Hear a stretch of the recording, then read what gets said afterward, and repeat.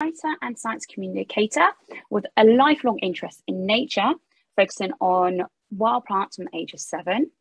He grew up in Wiltshire, where he taught himself how to identify the local flora, and is currently based in Oxford.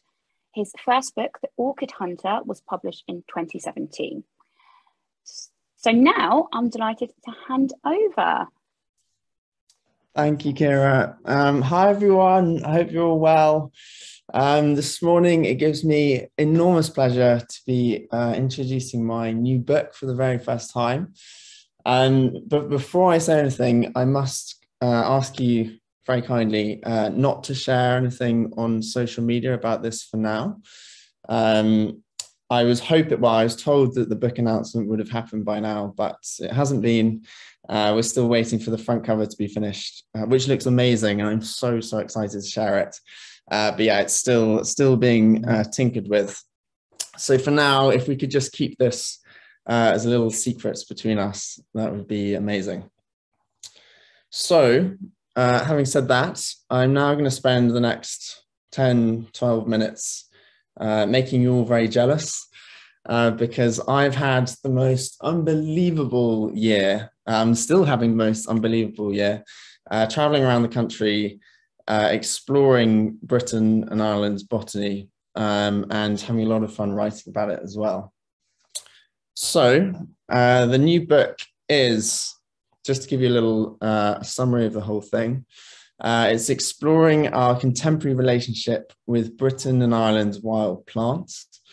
So this is everything from trying to understand why we as botanists and plant enthusiasts love wild plants so much, why there are far fewer of us than there are animal enthusiasts, and trying to work out what it is about plants that intertwined our lives with theirs in the first place. And so what I've done is I've been on this big adventure through the seasons all around the country.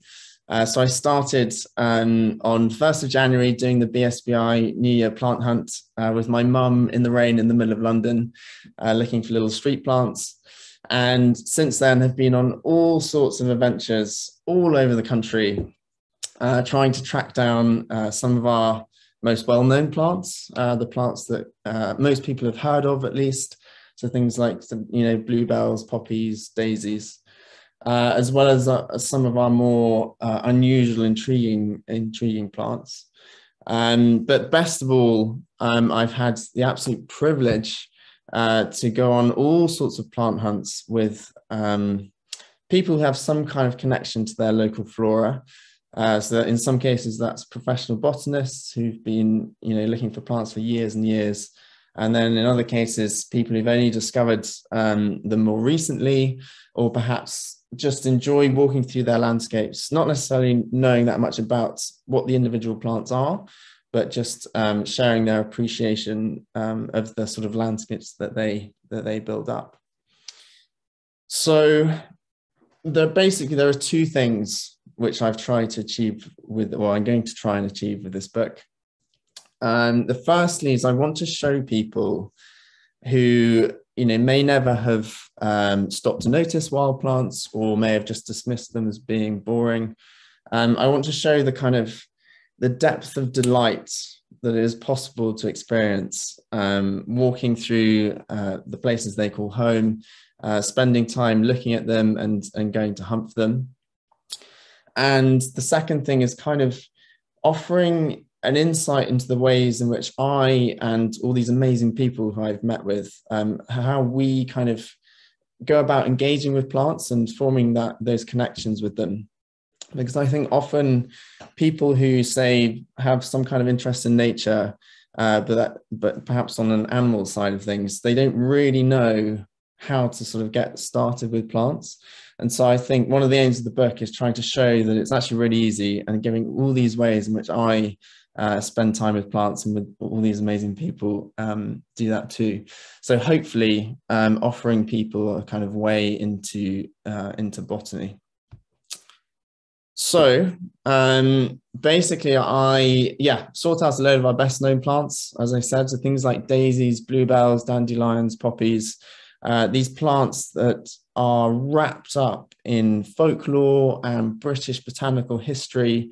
And, their names are still known to most people, in my experience anyway. They may not know what they look like, but they have at least heard names like daisy and dandelion. So they're sort of scattered through the book. What I also did was hunt down some of our coolest plants with the best biology. Obviously, so many people just dismiss plants as being boring. But even here in the UK, we have some absolutely amazing things. And I've been wandering around just completely mind-boggled the whole year. It's been so good to kind of see all these things at once, and kind of try and bring them all together and to sort of reveal this amazing botanical diversity that we have here in Britain Island. So just a few examples. We had lords and ladies in spring woodlands, this kind of really bizarre plant with this phallic structure in the middle called a spadix, which actually is capable of heating up to 14 degrees above the ambient air temperature, which is just phenomenal. If you think about this, flowers in the spring, so the air temperature is kind of already 15, 16, 17 degrees. So this thing can actually heat up to more than 30 degrees, which is obviously such a mammal thing to do, to be able to heat yourself up. So that's a really cool plant. Then you've got your carnivorous plants, the classics, the sundews, the bladderworts, the butterworts, and all the amazing ways in which they trap insects and invertebrates, and consume them to boost the nutrients they're getting from the environment. Then you've got your parasites that Chris has just talked about, the broom rapes and things. So these plants that just take the how to be a plant rule book and chuck it out the window and kind of do their own thing. And then you got this insect mimicking flower of the fly orchid. I haven't talked too much about orchids just because I've already written about those. But they are scattered through the year as I've come across them, because they are such a draw to get people into botany as well, because they look pretty spectacular. But along the way, the most important thing for me has been trying to condense some of our most iconic botanical landscapes into words, to try and get across how much of the landscape they sort of make up. My interest in botany when I was a teenager was very much focused on finding the rare plants. And I was constantly trying to track down rare things, to tick them off lists, to take photos of them.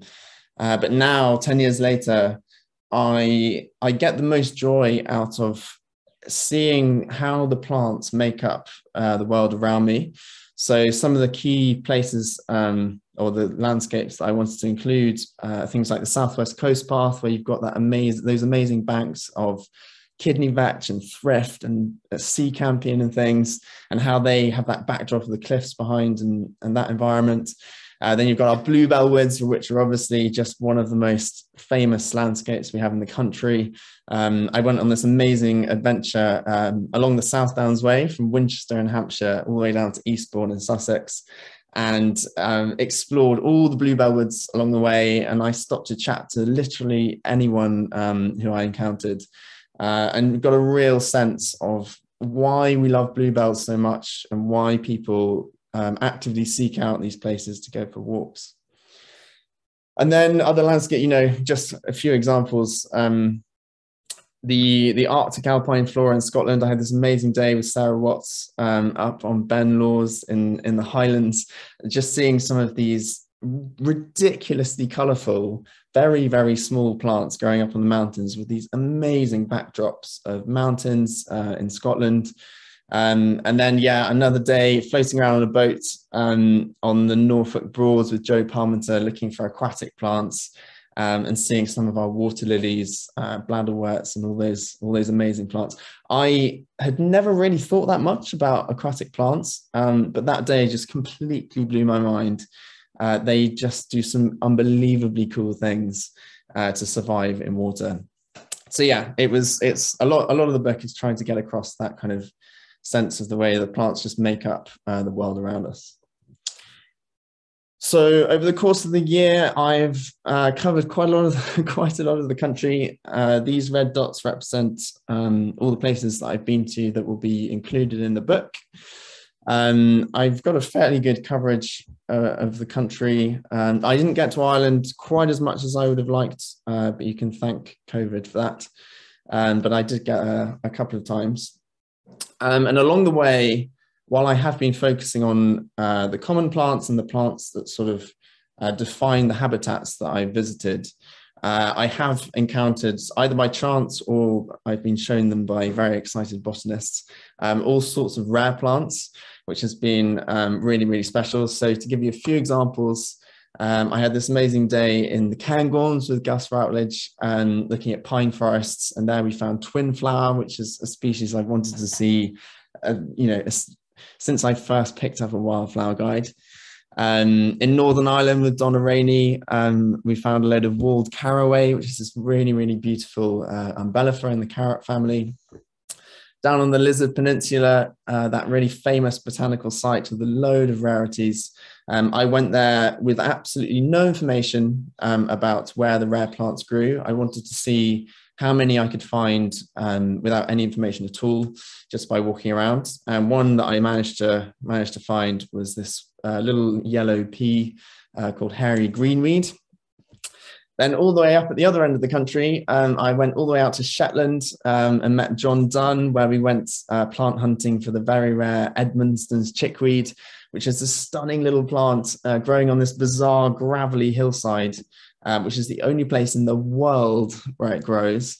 So that was a real honor to meet that one. We had cornflowers, which obviously are not necessarily too rare because they appear in seed mixes so often these days, but it was the first time I'd seen it in an arable setting, so that was really exciting. And then I had this amazing day on Salisbury Plain on the best chalk downland I've ever seen in my life, which is saying something because I grew up on the chalk. And had some amazing plants there, one of which was this purple milk vetch. So yeah, I fitted in a lot this year. You may be wondering how I got around. So when I was, as a teenager, I did all my botany by bike. I cycled around the countryside. It was just the best way to go and find things. I could cover lots of miles and see everything along the way. And so this year, with the help of trains, I've been cycling everywhere. This is my bike on Shetland. Yeah, it's on Shetland. All kitted out for a week of camping. And it's just been the best thing to sort of go back to how I botanized as a teenager. Because you don't just get the plants at the start and the beginning, of course, you get the plants all the way along your journey. So I was constantly stopping off on row verges to visit little woodlands or bits of downland as I was cycling along. And so the book is very much my adventure through the year on my bike as I travel around the country. So I can't tell you much about, I can't tell you the title, I can't tell you who's publishing it. It is coming out June next year, so there isn't too long to wait.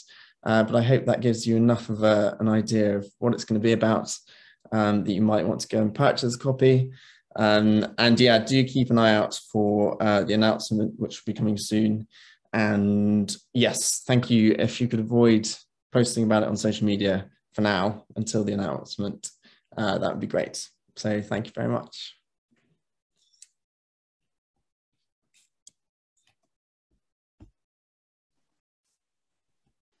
Thank you so much. That was great. It's amazing to hear about your new book, and I'm really looking forward to when that's published.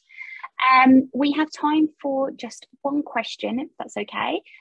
Louise, do you want to ask it, or shall I go ahead?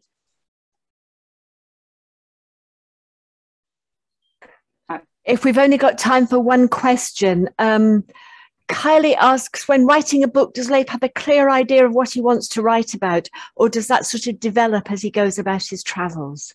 So a quick answer, if you don't mind, Leif, because we've overrun a tiny bit.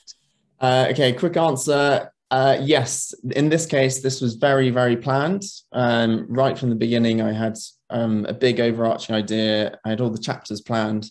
I've had to make a lot of changes because of COVID, either because I couldn't get there or other people couldn't do things. So I've had to be adaptable along the way. But yeah, it has been very planned. The idea is now 3 years old. I've been waiting to tell people about this for 2 years.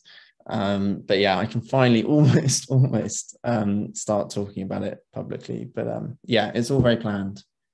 Great. Thank you. Thanks, Leif. Back to you, Kira. Thanks. Yeah, so thanks for presenting.